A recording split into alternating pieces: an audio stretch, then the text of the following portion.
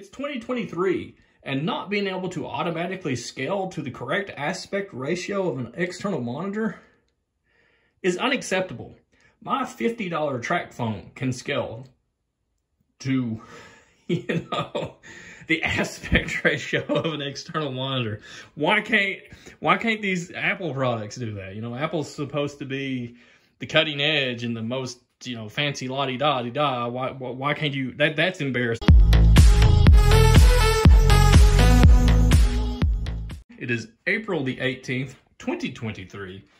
I'm a little bit behind schedule, about 2 weeks, like I said.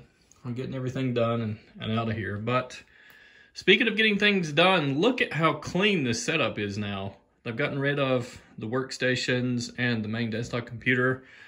Only running on my iPad mobile device as my main desktop. It's a really clean setup, as you can see, and I'll go into more details momentarily about the pros and cons of this.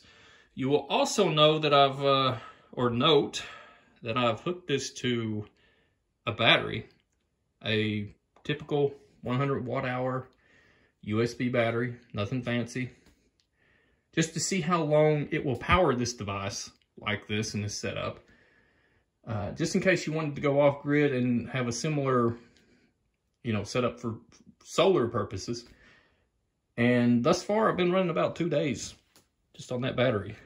It's kind of crazy if you think about it, because you can charge one of those batteries up in a day.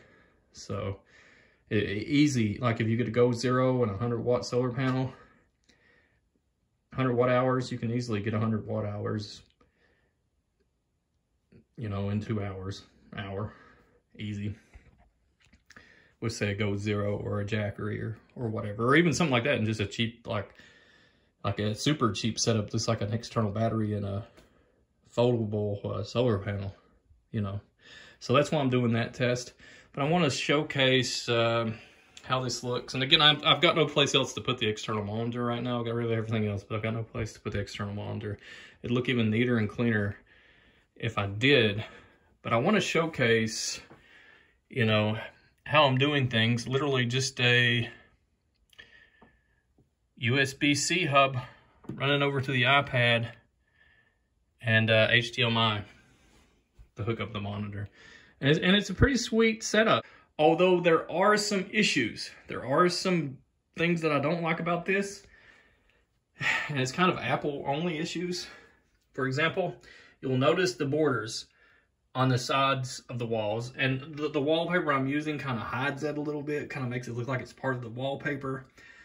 But even if you go into, say, YouTube and you full screen it, you will, and I might demonstrate this momentarily, but you'll have those borders. And Tim Cook, I think Tim Cook is who's over Apple now. Is that right? Correct me in the comments if I'm wrong, but Tim Cook, if you're listening, it's 2023, and not being able to automatically scale to the correct aspect ratio of an external monitor is unacceptable. My $50 track phone can scale to, the aspect ratio of an external monitor. Why can't these Apple products do that? Apple's supposed to be the cutting edge and the most, fancy la-di-da-di-da. Why can't you? That's embarrassing. I would be embarrassed if I was a developer or a CEO and I couldn't even do aspect ratios. If I was a coder or a programmer, I would be embarrassed. And sure, they say that you can get stuff like shift screen and yada, yada, yada. And now the new M3 can do it and blah, blah, blah. But why can like a 10-year-old Snapdragon LG Journey, smartphone do it on Android? Why do you gotta have to have an M? Why do you gotta pay like $2,000 to have an M3 machine to do it? Come on, who you fooling? And again, the shift screen and stuff, you can kind of do it with shift screen and apps. There's an app for that, but shift screen is hit and miss, really. It's not what I expected. I really don't like shift screen. In fact, I'd rather deal, sorry, pardon my French there. I'd rather deal with the aspect ratio issues than fighting with shift screen because it just doesn't have everything I want it to have. The other issue, if you noticed, I don't have a keyboard or a mouse. And it's not like I have any lack of keyboards and mices around here. It's just one, if you're going to use a touch, like a tablet, I highly recommend getting a touchpad over a mouse, because even in this setup, you're still using gestures. So the swipe up and swipe left and the scale and stuff, a lot of things that are really basic that seem natural on a touch screen, when you try to translate that into a mouse, it don't work. So if you ever plan on doing a setup like this, get a touchpad, a trackpad. They're great. Use it for one day, it'll be like natural. It's just like using the touch screen, but it's down here instead. Works really good. As for the keyboard, for whatever reason, every keyboard I would plug in would not work. There is some sort of compatibility issues. I could have swore I had it working when I plugged it in directly maybe, but using that USB hub, I don't know if it's the hub, if it's some sort of Apple tomfoolery, or if I just don't know how to put things right in the settings or what. But I could not get a keyboard to work. And after a while, I realized I really don't need a keyboard for this setup, because I'm not doing a lot of typing. And most of my gaming on a tablet, like I do game, I can either use the trackpad or a controller, you know, old school console style gaming. Because you see, I do have Bully and GTA and Max Payne and Railroads and XCOM 2 and Alien Isolation on there, just to name a few. And most of these games, you know, can be played with either the trackpad or with the controller, and you don't really need a keyboard.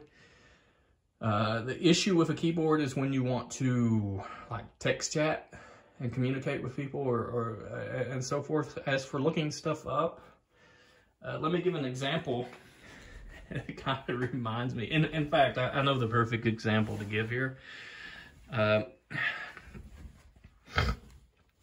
And in fact, I also will demonstrate, you know, how that trackpad works.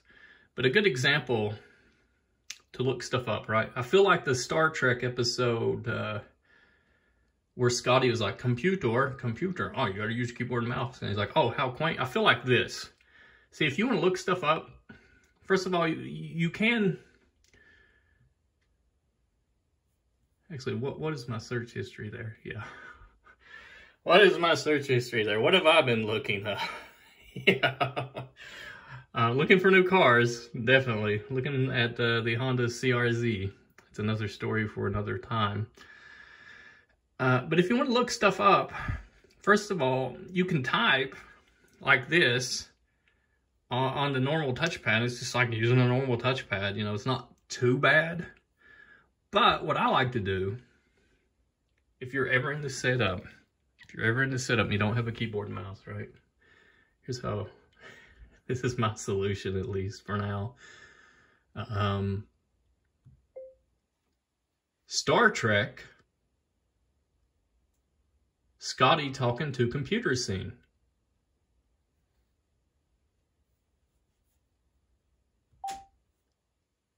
And it's spelled scene wrong, but it feels like this right here. The beauty of a run, not the ad. gives you plenty of time. We gotta get our aids, right? You already got some aids, now we go get some more aids. Oh yeah, here's another issue I've noticed. Can't skip videos like on the web with this touchpad. But anyway. Perhaps the professor could use your computer. Please. Computer? Computer? Ah. Hello, computer. Just use the keyboard. Keyboard. How quaint. How quaint. Kind of like I've moved into the Star Trek era. You know, now I tell my computer commands and it does what I tell it to do. Sometimes. It's kind of hit and miss. But it works enough to get around, like if you want to search and stuff. And even like, if you did not want to use the touchscreen, or if you didn't want to use the voice commands, you know, you can still type as fast as on this thing as you can on your phone. If you're a fast phone typer, I mean, it's really not that big of a deal. And that's kind of weird. You know, it's really weird. Because I was like, I gotta have a keyboard. And then I'm just like using this thing as a keyboard, kind of. And it's just bizarre. Well, it'd be really neat if there was a way that you could flip the tablet around and just have like the keyboard displayed on screen at the whole time, and maybe use the tablet screen as a keyboard or something. But yeah, that's my setup for the unforeseen future. As you saw there, I had my Steam. Might have to cut that out because I don't want people seeing my Steam there. Yeah, I think I'll cut that out. I think I will do a little editing. I want to pull up my friends list on Steam. See all the weirdos and degenerates, you know. Give those folks their privacy. Because I am a gamer, tried and true. And speaking of games, you know, I think I'm going to do a video. Oh, shit. Well, I did not mean to click that. But while we're here, folks, yeah, Feral Interactive has done a lot of gaming ports. One of which is XCOM 2 and Railroad Tycoon. I believe Alien Isolation was by Feral Interactive also. And I'm going to do a whole video, right, showcasing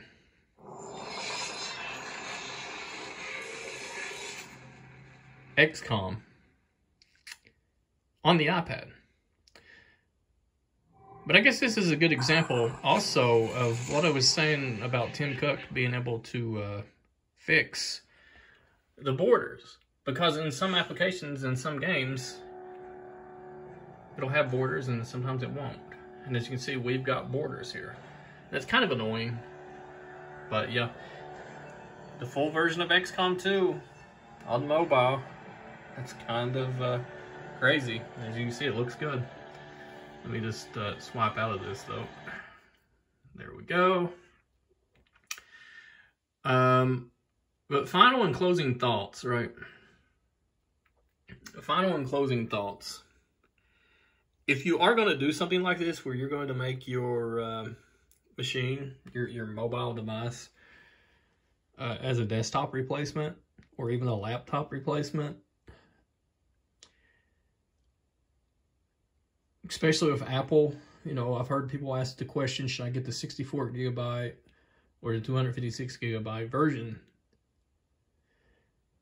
And in my opinion, in modern times, unless you're streaming everything, unless you're just using it as a streaming device, if you're going to use it as a real media device or do any type of like video editing or gaming or productivity, we'll just say productivity as a big bold catch-all, you want to get at least a 256 gig model of the phone, of the iPad, of whatever. You want to get as much memory as possible, because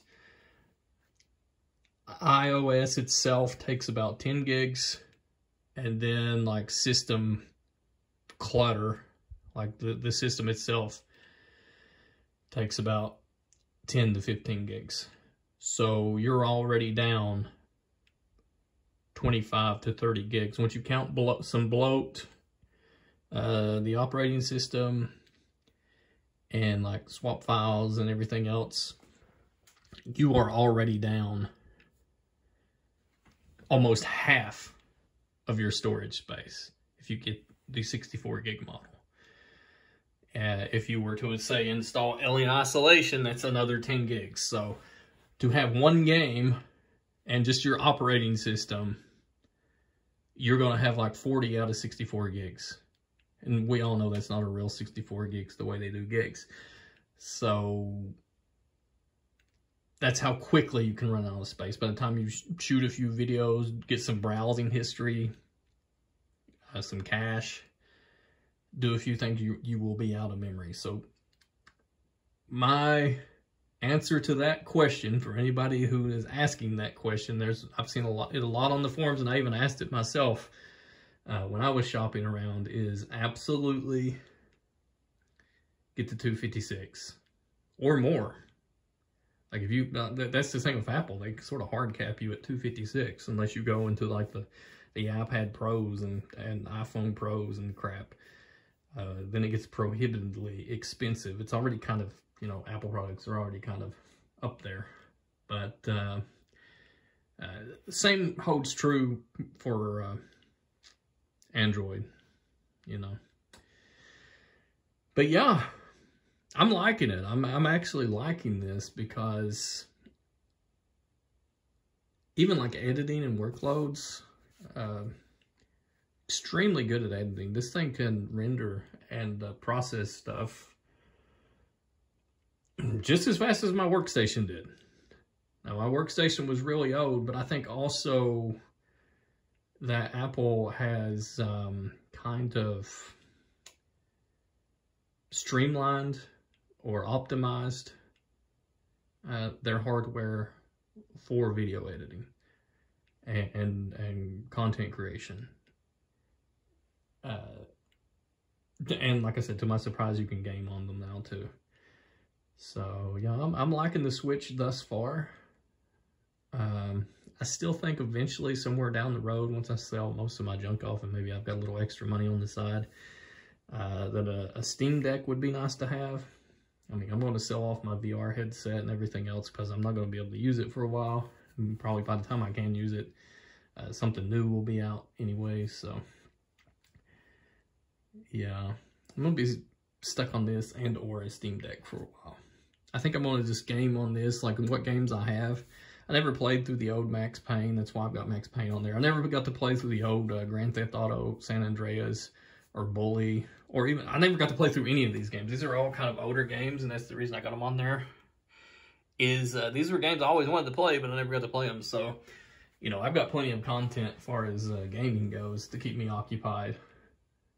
And that's good. I'm glad there's companies out there like Feral Interactive making this hardware more appealing to gamers, because once you get the gamers over there, that's when things start happening. I think gamers, much as people crap all over gamers, are one of the reasons that technology has advanced the way it has, at least in computers and stuff. And it's good to see, you know, that trickling over to Apple now, which is kind of amazing. Like, if you'd asked me 10, 20 years ago, do you think you'd ever game on Apple? I'd been like, no freaking way. But yeah, that's the setup for 2023. And this is going to be my setup probably all the way up until 2025. Like next 2 or 3 years, this is going to be my setup. iPads are kind of expensive. I mean, $300, you know, wow, that's a lot for a tablet. But you got to think, I have replaced like thousands of dollars worth of equipment. And I'm pretty much doing the same crap on that little thing that I was doing on that big workstation. And, you know, the A15 Bionic and the M1 chips, they're no joke. For a mobile processor,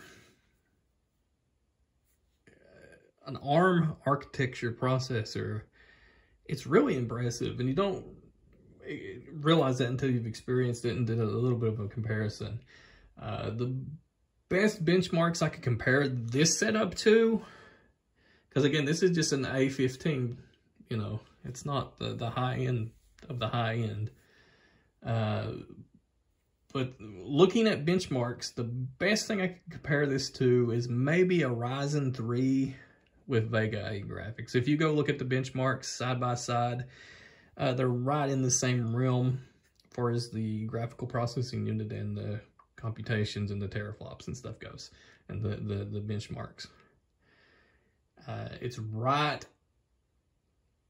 on par with a mobile Ryzen processor, like a Ryzen laptop, and Vega 8 graphics.